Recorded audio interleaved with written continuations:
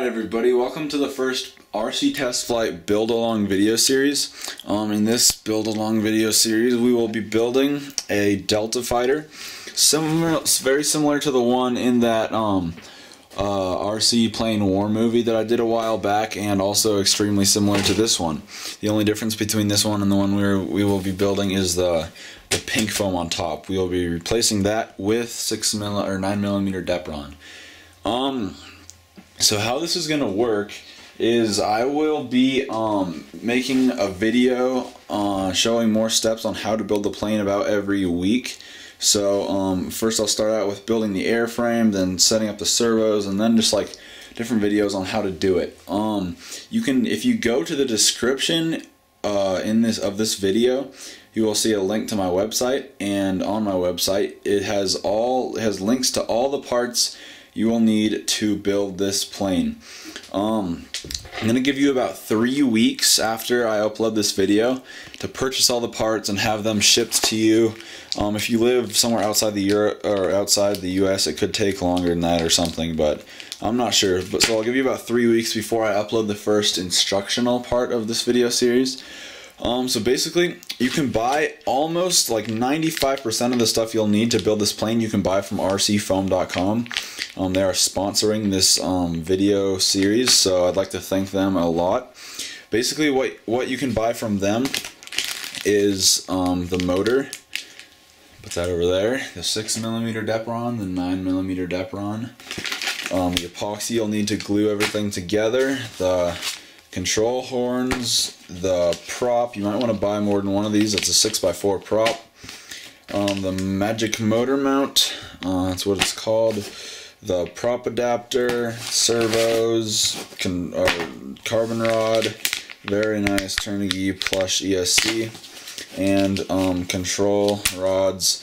But what RC Foam doesn't carry that you will also need is a female JST connector to plug into your battery. Oh yeah, and the battery I don't have right here, but rcfoam.com carries that too. It's a 1400 milliamp 2-cell battery, but you will need a connector to plug into that. You will need a female JST.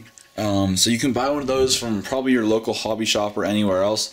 And the other thing that you also need is 3.5mm gold bullet connectors. You don't need 3.5 exactly, but I find that those fit a lot of other ESCs and motors that come from other places. So I would recommend 3.5mm bullet connectors if you already don't use something else. But anyways, you'll need to find those two items somewhere else. But you'll also need stuff like hot glue, packing tape, popsicle sticks, Velcro, and just random, like maybe some electrical tape or shrink wrap, solder, a soldering iron, and yeah, so basically I'm going to be telling all the steps that you'll need to build this plane, except I'm not gonna, like, I don't have a recommended radio. If you've never built a plane before, then I'm not really recommending any radios or something. So actually, I'd probably recommend, if you've never built a plane before and you want to buy a radio to build a plane, you might want to get one of those cheap Hobby King ones, or I would most likely recommend a DX5 or something like that. But most of us already have our own radios, so you just need a 3-channel radio with Elevon mixing, so that you can do the Elevons and set everything up like that. So anyways, that's all I have to say. Thank you, rcfoam.com, once again.